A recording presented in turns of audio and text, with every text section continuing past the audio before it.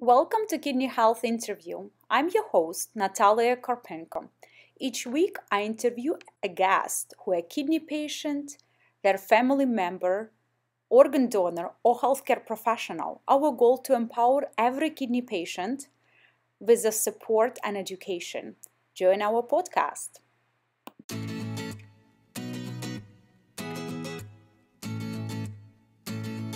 Hi everyone. Today we are with Jeff Jones, and we'll be speaking today about how to build a strong support system and proper mindset to managing chronic illness, as well as building a high quality of life and motivation.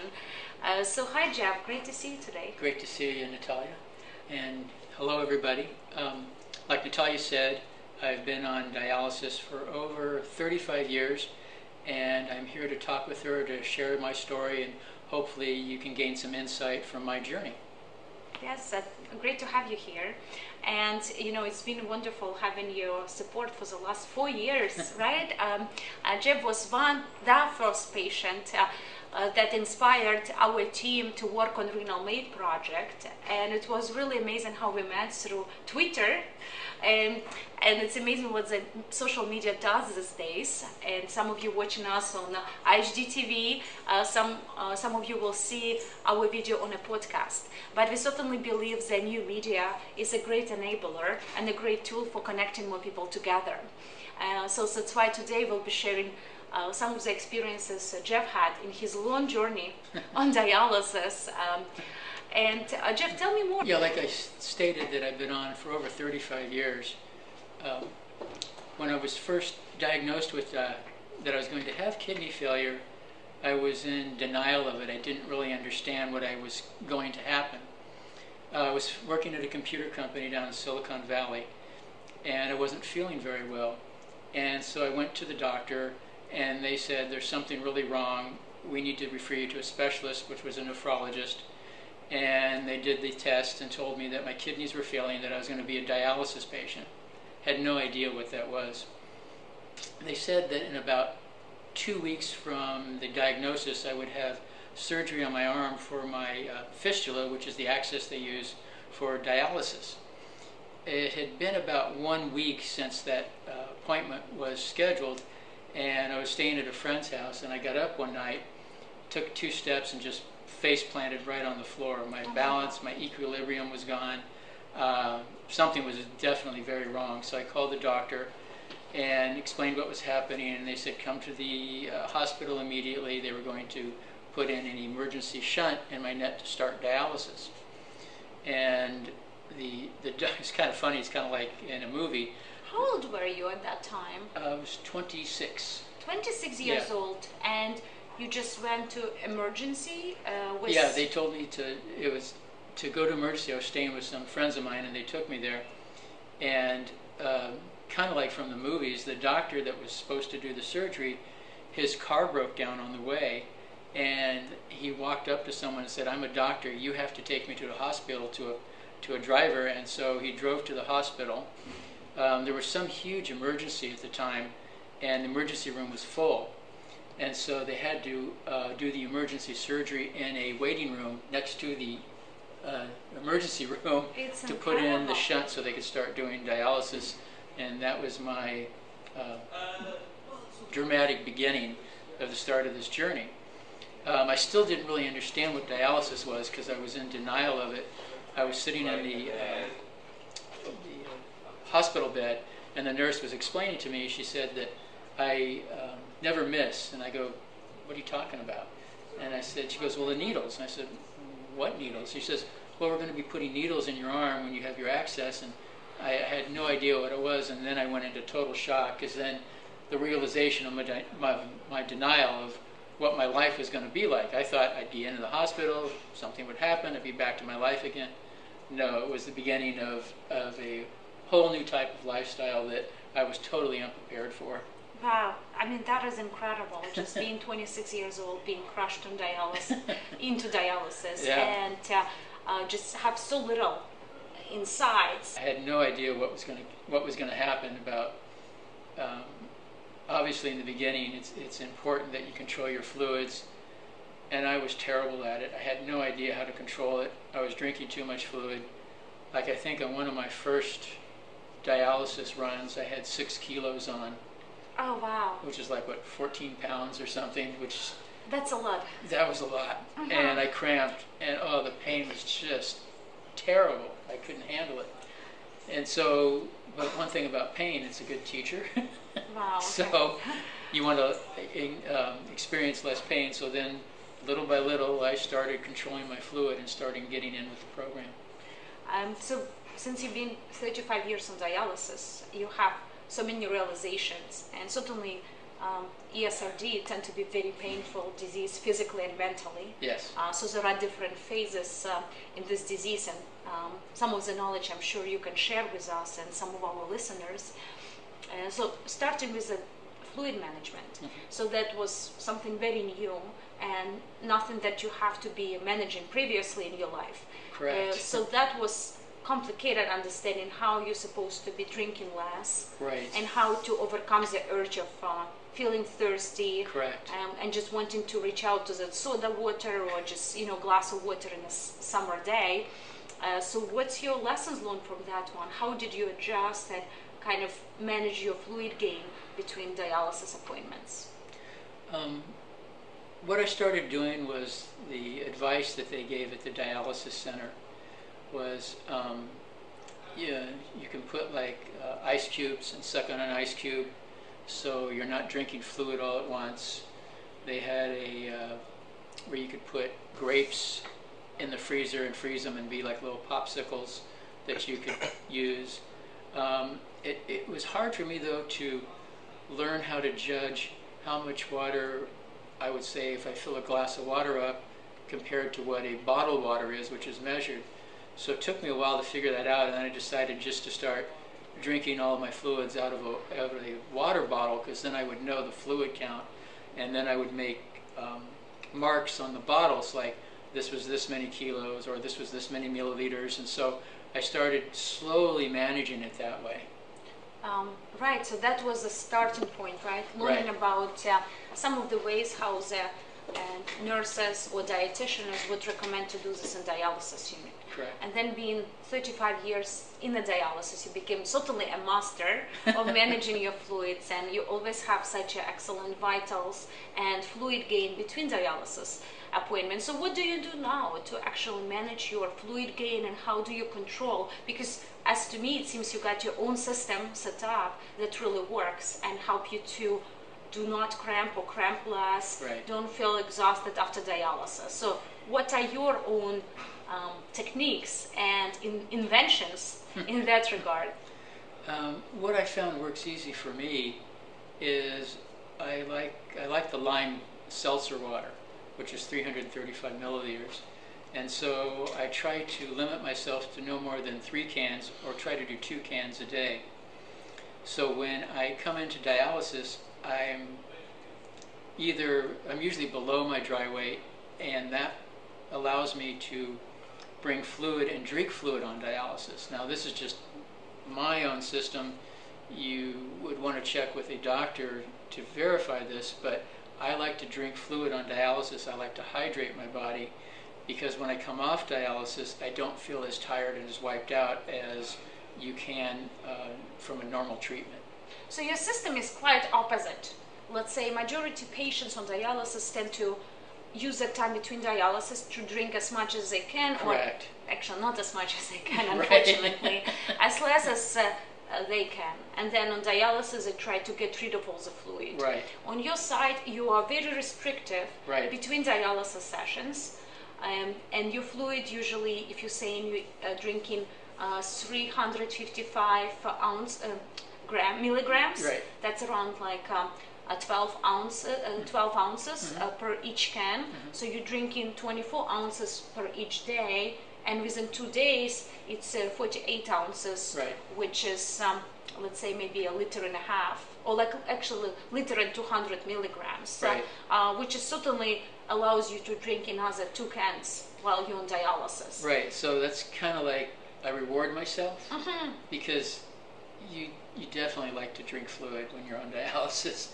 And so for myself, my self-discipline is I get to have a lot of fluid and drink it on dialysis and enjoy it with ice, and then I start the routine over again. And so that's just what I do, because it makes it psychologically more palatable for me to do it this way for my time on dialysis. It's almost like dialysis becomes a reward instead of a punishment, because now I get to drink. Wow, yeah, I like that also. Psychological trick, Psychological trick, yes. So with that said, considering summer coming up, and it's warmer, and we live in California, and Right. some of our patients also in places where they have really warm weather. Right. What do you do when you feel thirsty? Like, some days you just may feel thirsty because you took that walk. And Yes. how would you be able to control that, or how much water would you drink in this case? That's really tough, because you're also sweating, perspiring, so you're losing fluid at the same time. So what I'll do is I'll usually have some type of candy or something that will wet the mouth, like a mint, to keep that so your mouth is not drying out as much. Gum, chewing things that that will keep saliva in your mouth. That didn't sound good. No, it's fine. It's fine. It's all those tricks of of your own practice.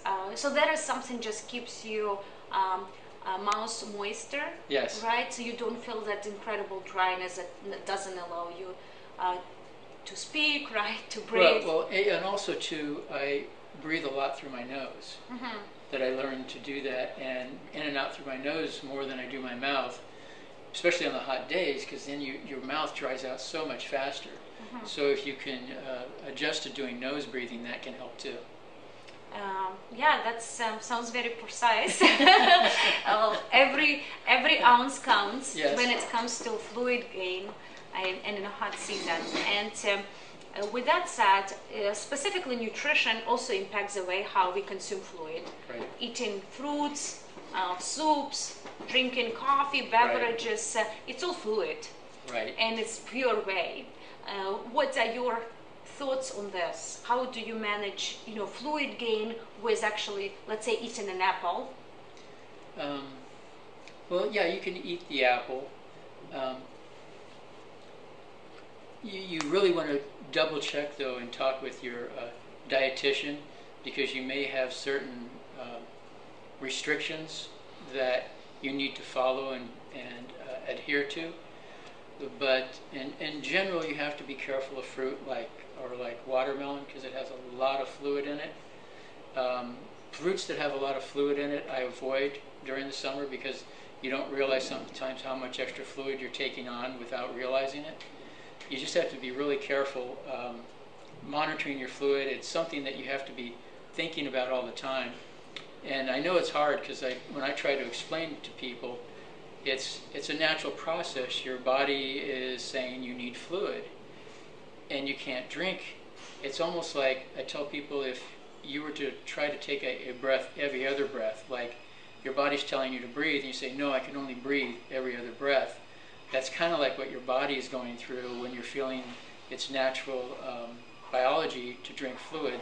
So it's kind of a mind game that you have to play with yourself to realize that you need to control your fluid, watch the fruits that you eat during the summer, and just be mindfulness of what's going on. Just pay attention to what you're doing, and you'll do fine. You'll do okay. It takes a while to get used to it, but with practice, you'll find your way. That's a great advice. And with your personal experience, do you have like a measuring cup you use for this? Let's say, do you have like different cups that you use, let's say, manage your, put your watermelon in it, or put something in it to just really assess the size of it? Yeah. In a perspective of fluid gain? Yeah, I just use I use a little cup. It's probably about... Little? Yeah, little cup. Just little okay. cup. It's probably... It's a real small cup. Yeah, I use, because I don't want to overdo it. So it's probably about... it's probably actually about 2 cups. It's just really small, because I put little small pieces in there, because I discovered if I had a bigger bowl, then I'm going to eat more. So, as all of us do. Yeah. So, whether we're kidney patients right, or exactly. just not. If it's there, you just go in and you do it. So I have a little bowl and I cut up a little bit of it, like say a pineapple at a time. And I'll put the little pineapple in there. But then I won't go back and get more until I've eaten that up and keep it in the small container, so that way you just don't overdo it. Right, and it's a good probably way to also educate yourself, right? To Yes. teach your vision, to teach your eye, Right. to assess how many pieces of pineapple actually Right. within half a cup. Right. And the serving size, it's always, all of the ESRD patients hear that every time when they speak to their dietitianist. Serving size Yes. is the key Yes. to really managing kidney diet. And at the beginning, you have to have time to learn that serving size. Yeah. And another time, after a year or two, when you understand the precision, Right. you can become expert like Jeff. And just with an eye, you can measure whether it's 3-4 ounces, a cup, or 2 cups. Yeah, it becomes intuitive. Like, even if I don't, like, normally what I'll do for my seltzer water, I'll label the cans. Like, because if I could have a couple cans out there, I go, well, did I drink those yesterday? Did I drink those today? So I'll put like 1, 2, or 3. I'll mark on the can. But I've gotten to a point right now where I just intuitively know how much fluid I've drunk on a day. I can feel it in my body. And so it becomes second nature, but it takes a while to get used to all that. I usually tell new patients, you have to be really patient. There's so much going on. You're learning about diet. You're learning about everything that's going on. There's this machine. You're learning about blood pressures. You're learning about what to look for if your blood pressure lows. It's very overwhelming. And I would say give it about a year. It takes about maybe 6 months to kind of understand the diet and the routine, and then about another 6 months to acclimate to it. And it took me about a year to psychologically adjust to it. Within the 6 months, all my physical stuff I had adjusted to, but getting in the mindset of what your new lifestyle is, it took me about a year. And that's what I advise patients, to just take it slow and just go with the guideline, and you'll find your way. Right, it's a long journey, right? It's a long journey. It's not a sprint. And we'll continue our conversation about life on dialysis. And Jeff, one of the longest living dialysis patients, he's been on dialysis for 35 years, and he's doing pretty well. So today we'll be speaking about how to gain your life back while you're on dialysis.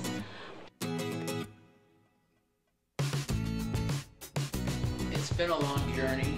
You will have a lot of ups and downs. It's the best way to deal with dialysis is if you can find a positive mindset, then the physical aspects of what you have to go through become manageable. I realized early on dialysis, when I was in the hospital, I said I have a choice. I can let this defeat me, or I can champion it to do the best I could.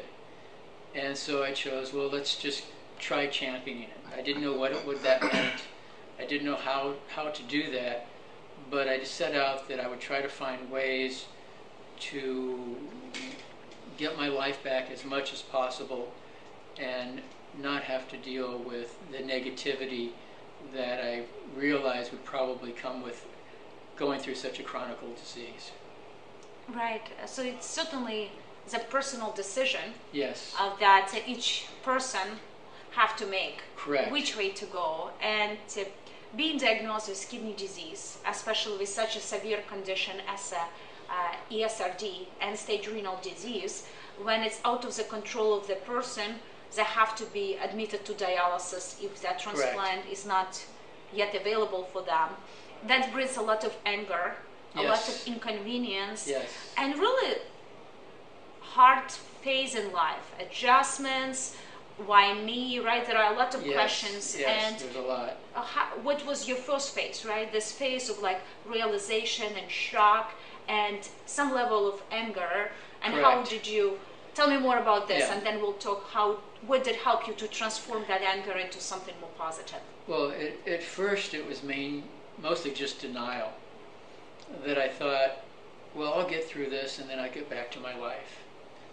And then after about 6 months of being in that denial, I realized this is my new life. Mm-hmm. That the limitations I was going to have to understand, physical limitations, were a new part of this life.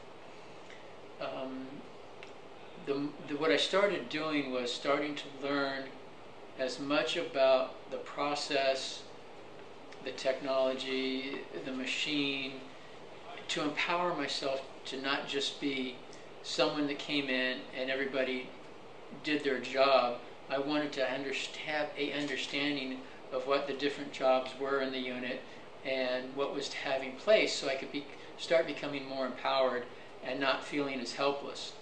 To know how to work with the team instead of having the term just serve my needs and not really participating in the process. That's how I started out to realize, to get my mindset in almost like a meditative state before I come into dialysis, kind of like, okay, relax, breathe, center myself. This is what's going to take place today. Give my mental picture of what's going to take place, the whole procedure, and then I would go into it. And instead of just coming in and being unprepared, I would mentally prepare myself for each session. That sounds beautiful practice, and I'm sure it's very valuable for many out there who might be looking for the right approach to feel better. Yes. Well, I really like what you said about the team and connecting more with the dialysis unit team. Yes. Just imagining that there are people in a unit that we interact every other day, right, across years of our life. Yes. Being dialysis patient as you are, it's the best to build a good relations with them. Yes, yes. Right? Because in some ways they become your best friends. Your second family, basically. Or second family. Exactly. And that is so cool that you said the big transition for you was really looking at the surrounding, right, and building more presence and saying, who is here involved in my care? Yes. And depending on their way of treating me and how I treat them, yes, we're going to set up better relations, yes, better environment. Like, get to know the names of all the techs in your unit so you can address them by the name, because then you feel you have a more personal connection with what's going on. Also, too, when you're on dialysis in the beginning, you're kind of not sure what to do. And if you're ever feeling like your blood pressure is getting low, or you're not feeling good, or your muscles are twitching, you need to notify them immediately. It's not going to go away. And this is a difficult thing I had in the beginning, because you don't want to feel like you're causing them problems, is what I felt personally, that I didn't want to bother them. They were doing their job. But you have to be very self-aware what's going on with yourself. If you feel something different, even the slightest thing, go ahead and notify the techs. They're there to serve you, they're there to help you, and they'll respond to make sure everything's okay. Yeah, so that's an important aspect, right? Yeah. On one side, at the beginning, learn about the team and dialysis unit, right, but still you need to remain that understanding. If they become your peers and friends, right, still there to empower you, right, to be healthier. Right. And that's why you have to be responding and talking to them, right, also on a level of they providing care to you. So going back to the aspects of getting life back, right, while you're on dialysis, so that was a journey for you. Right. Starting with aspects of denial, shock, some anger, but then transforming your energy from frustration into positive and being more curious, right, building those relations that are available, but then also setting up your own mindset. Correct. There is time on dialysis and there is time outside. Right. And for many patients, they treat dialysis as something we do as work time, as difficult time, as frustrating time, almost want to close their eyes while they're on dialysis, right, and leave as fast as they can to be able to have their life. Right. So what was your experience with measuring the time on dialysis versus life outside of dialysis? Well, there's different types of dialysis. I do the hemodialysis, which is the needle insertions in the arm. And I chose that because you come into the unit, you dialyze for 3 hours, and then you leave. And that way I got a separate, like I have my life, and then there's the dialysis, almost kind of like a part-time job. And then on the days away from dialysis, I could get to a point where I would not so much think about it. And so for me, it was better for my mindset to choose that type of dialysis, to feel more free and more independent of not living on dialysis 24 hours a day. Right, so treating it more like a part-time job. Yeah, I looked at it as a part-time job instead of like I'm going to dialysis. And that's actually a cool mindset, right? When we're looking for the job, we know that job provides us opportunity, Right. Whether it's material, whether it's emotional, whether it's a skill set fulfillment. Right. So on one way, treating it as a job helps to bring better discipline Right. in terms of time management, the way how you manage relations on dialysis. Mm-hmm. And when you're done, you feel relieved, you will feel complete. Right, right. And you know you accomplish Yeah. something through your half-time job Right. as It's dialysis. keeping you alive. It's your half-time job to keep you alive.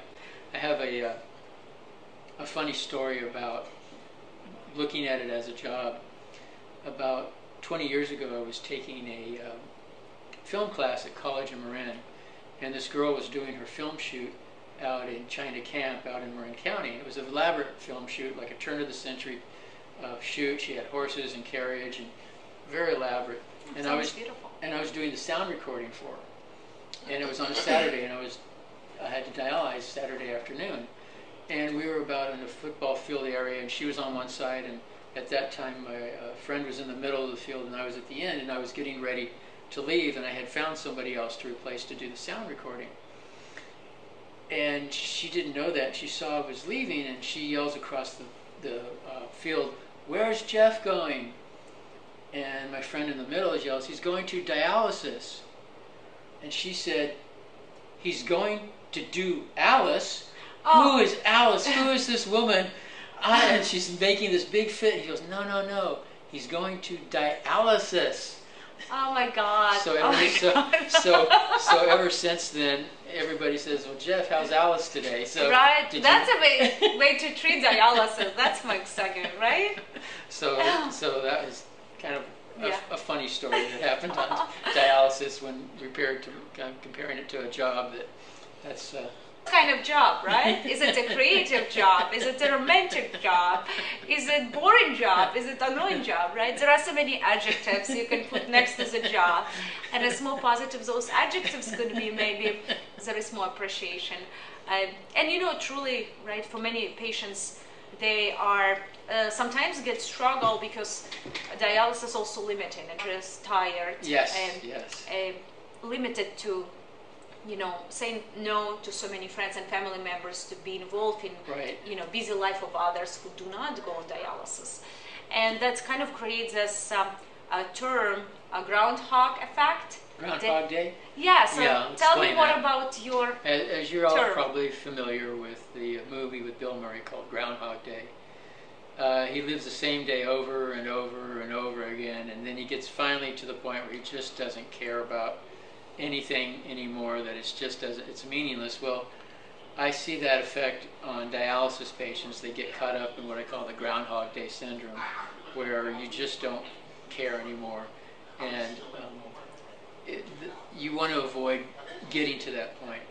I was remembering when I was first on dialysis, I was so sick, I was so weak, I could only walk maybe 20 feet, and I was exhausted because I was so ill at the time. But what I started doing one day, so I would get up, and maybe the first day I would walk 20 feet, and then maybe the next day I'd walk 25 feet, and then maybe I could walk to the curb, and then maybe a couple of days later I could walk down to the post office box. So I did something that would change the routine every day, so it wasn't repeating the same thing over and over again. You can get caught into that groundhog syndrome. Right, so in one way to you know, understanding, right, where you at, and then admitting what's really not working well. Correct. And feeling frustrated, feeling that the days are really dependent from the dialysis sessions. Correct. Sometimes drive patients into that mindset that there is only negative things in my life, and it's really hard to find some other motivation and some other goals. So that's why it's very important to find a coping mechanism that would help to diversify experiences and start learning some other things about your life to really get your life back. There are ways to practice it. And in one way, when it's a very early stage and persons might be limited in their physical and mental place yet, it's small steps. Exactly. But measuring progress, right? Just trying to push more every day, but also setting up goals. What were some of the goals you set up way earlier, or where you can kind of wanted to fight, but you needed to find the mechanism and set up those initial goals to get you started? What it was is I would find anything to do, just do something different on the day off, instead of like getting into the routine of doing the same thing. If it would be go to a shopping mall that I had never been before, or go to the movie theater, or go to a library, or just drive to a place that I hadn't been before, I just needed to do anything I could think of just to do something different to break the routine. Like maybe start reading a book that I hadn't read before, or go to the community college and see if I can enroll in a class. Just whatever you can think of, even if it's not something you're really interested in, just get out and go do something different. I would just take that day and say, okay, this is this day, I'm off dialysis, I don't want to sit home and watch TV all day, let's go do something. And maybe I wouldn't know what it was I was going to do, but I would just get out and find something. Yeah, that's really great. It sounds like opportunity to explore and learn and stay curious. Maybe someone like more creative side of things, drawing, painting, writing poems, maybe volunteering. It could be also spending time with family and friends. It could be learning a new language, enrolling into the class, taking that day trip. And it's something that someone can just brainstorm. Go on the whiteboard, go on a sheet of paper and just write everything that inspires you, and maybe put in an order of things that what you can do this month, next month, or next year. Just go out and almost to use another Bill Murray movie was What About Bob? And he was working with a psychologist, and his whole theory was baby steps. And you take the baby steps and you start progressing and go farther. So you just start with the baby steps on dialysis, and you create an environment where you're not going to be depressed. It's all up to you. Right, that's excellent. And as you know, we working on a life enhancement program for dialysis patients, and hopefully open it to other patients in pre-diagnosis with end-stage renal disease. And the big part of our program is empowerment aspects that involve in our daily happiness, self-management, and disease management. And one of the things is truly awareness, presence, and mindfulness. How to set up the mindset that allows you every day to change the, have a driving seat and change the control of your thoughts. And staying positive certainly brings so much stronger energy in the right direction. Exactly. And honestly, Jeff, you are one of the most inspiring people to meet with your personality and your attitude toward your life, toward other people, and being chronically ill patient is just one other thing. But besides this, you're very complete and very exciting person to be around. So tell me more, how do you manage your mindfulness, your daily practice that allows you to enjoy life, and something that maybe other patients would like to use or practice? Mindfulness is is very popular these days. I actually found there was a class at the local hospital that they give a free mindfulness class once a week, and I go to that once a week, which is wonderful. So check, with your local hospital. They may have programs.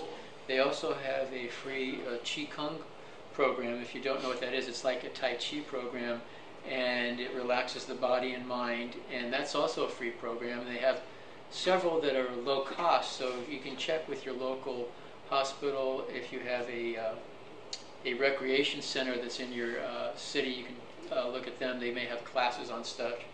As for myself, what I discovered early on was a mindfulness practice called Reiki, which was developed in Japan many years ago.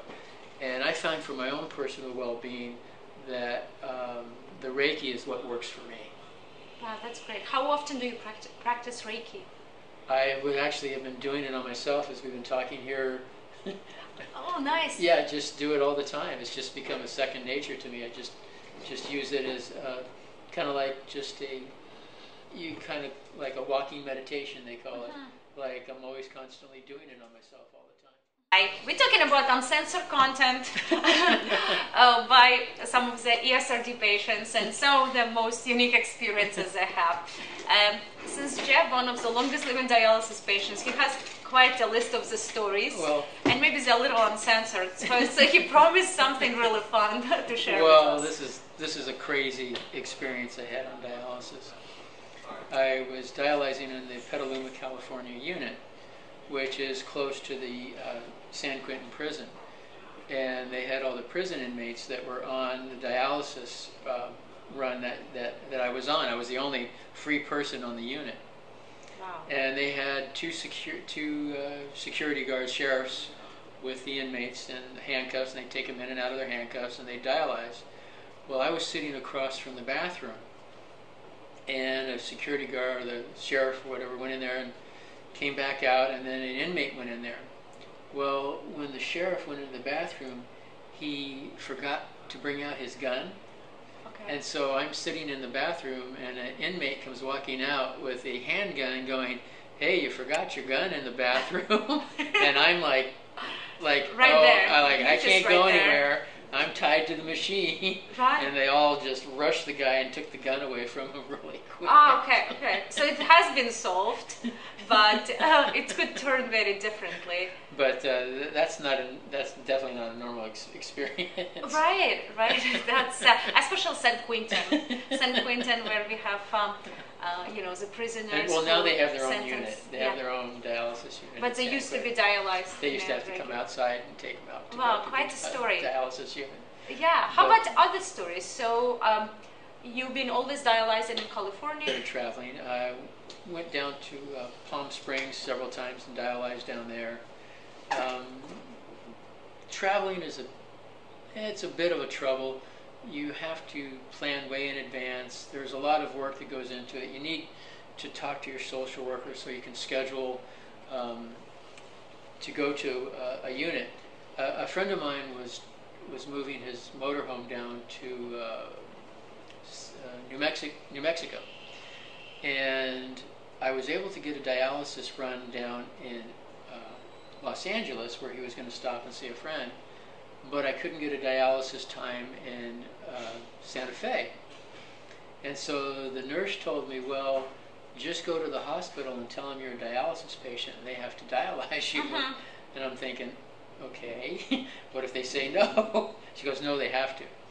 So when I got down to Phoenix and I went to the dialysis unit, and they said no, Santa Fe, they said no, we have no openings. There's no room here. So I went to the emergency room and talked to the emergency doctor, and he gave me the okay. And then all of a sudden I went back to the unit and I was able to dialyze. But it was a bit unnerving. Trouble. Yeah, unnerving, not knowing if I was going to get. I knew the guy who was sitting next to me wanted to go to spring training for the Giants down in Phoenix, and he couldn't get a time, and he had to do the same thing. Oh wow! He just went down just recently, and went down and just walked into the hospital, and they got him a dialysis. Right, and that seems quite inefficient, right? Right. One side for the ER room to. Right. Dealing with these aspects of care, right, where they could be managed better through the unit. And it would be nice to hear from other patients who travel more. I recently was traveling to DC for the conference Kidney X, and I met one patient. He was coming from Slovenia, and he came here to United States and he had to dialyze, he had to schedule his appointments. The business idea was actually planning better for dialysis patients that travels and arranging a proper accommodation, which could be really cool for people who are, you know, looking to grow their life and grow their experiences, to finding ways to dialyze outside of your state if you want to travel. So since this is the unscripted version, I'll share another funny story. Let's do that. I was early on dialysis, and I was living with my roommate down in San Jose. He had made some video copy tape of Indiana Jones, and you could bring videotapes to dialysis and watch the movie. Well, he had taped over another movie, and I was watching the movie, and when the movie ended, there was a porno movie that started playing on the tape in the dialysis unit. Was it just on his TV or all TV? All the patients in the dialysis unit had a porno movie on their TVs. A lot of elderly patients there too. Wow. And stay curious, right? As we're talking. It was the funniest thing. All of a sudden, the whole unit just got quiet. There was just like silence. But the funny thing is sometimes on dialysis, your blood pressure will low and the alarms will go off. All right. Nobody had low blood pressure during that 15 minutes until the technician realized. That's a cure. That's a cure right there. Until the technician was on the machine. And so they're like, Jeff, I'm like, no, I didn't know it was on there. Jeff, I go, no, it was my roommate. So they're like, yeah, sure, it was your roommate. High five for that. That's impressive. I think we need to do the contest. What's the coolest dialysis unit story? And you have a good chance of winning that. That was pretty embarrassing and funny at the same time. But I love that no one just really said anything and just enjoy that contest. I'll give one more. Okay, since you have a lot, I just can keep fishing for some. At the unit I was dialyzing at down in Santa Clara, they had actually scales under each chair. Where most units have one scale that you weigh in beginning and ending, they could measure the weight on every chair during the run. My chair was the only one that didn't have a scale on it. So they had to bring a portable scale for me to weigh, and they checked my blood pressure. It's 120/80. I get up, I'm talking to the tech, and she's like going along, and I've been up about 2 minutes, and all of a sudden I said, I'm starting to feel, and I passed out because I stood up. And so next thing I know, and she was a very beautiful redhead, she's laying on top of me and we're face to face because I passed out and she fell on top of me, guiding me back into the chair. Right. And I wake up and I look at her and I go, was it good for you too? Oh my God. You need to have humor, right? With every situation. They go, oh, he's okay, it's Jeff.